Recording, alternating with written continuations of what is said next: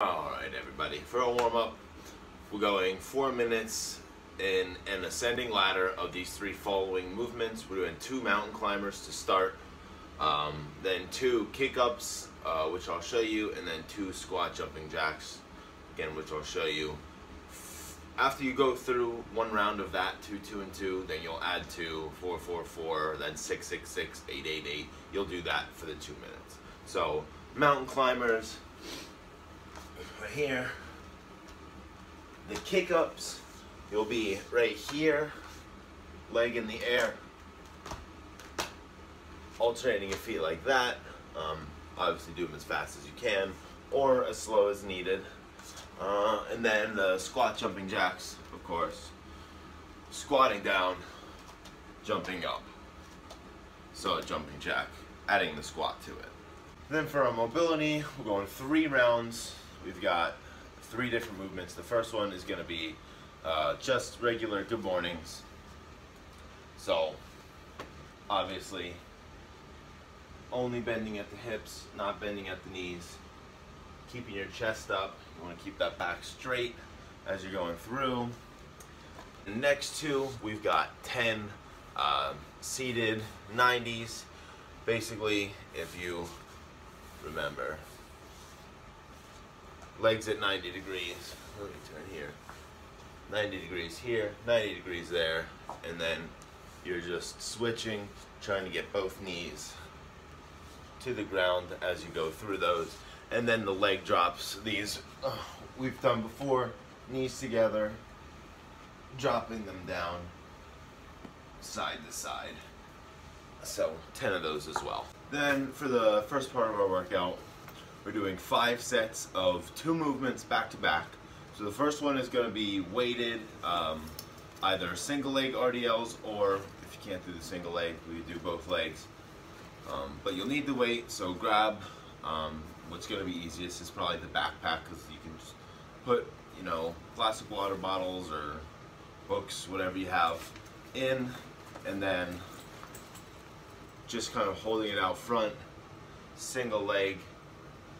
Again, keeping your back straight, only bending at the knee, or at the hip rather, not the knee. Just like that. So it's going to be 12 to 15 per leg, or 12 to 15 just if you're doing both legs. Then we're doing, immediately after one set of that, so you'll do 1 set of that immediately into 12 single leg glute ham bridges. So you'll need a chair or a couch, something that you can lay down and get your feet up onto. If you want to add the weight to this, you just set your weight on your lap, and then making sure you're at 90 degrees. Again, 1 leg goes up in the air and you're pushing through your heel up towards the ceiling, nice and controlled. Pausing for a second at the top there. Like I said, we're doing 12 each leg. So 1 set is the RDLs right into these bridges, and then you'll rest after that, and you're doing 5 total sets of that. Okay, and then the second part for the strength work is you're doing 5 sets, 15 to 20 reps per leg of overhead back step lunges. So you'll get your weight. You can, if it's a dumbbell, it'll be a little less awkward, but it'll still work with the bag. Holding it overhead, and then with whatever arm is up, that leg is the one that's going to go back. You're going to step back, sink down, and then come back up. So 15 to 20 per leg. I know it's high, but that's just because most likely won't have super high amount of weight. And again, with those and the previous movements, do them slow, work through the movements, don't rush through them. You'll get a better contraction as you're going through. You'll get more out of it. Alright, then we're going into an ab workout. So we're doing 5 rounds of the following 3 movements. It's not going to be a lot of reps. So it's going to be 8 hollows, 10 leg raises, and 12 clams. So remember, the hollows, laying down, arms extended, legs extended, contracting the core, coming up into this curved kind of banana shape, back down. Then obviously leg raises, legs coming up, nice and controlled, back down. Try to not let them hit the ground. And then the clams right here, tucking the knees in, bringing the torso up as well. Feet coming back to the ground. So 8, 10, 12, you know, respectively.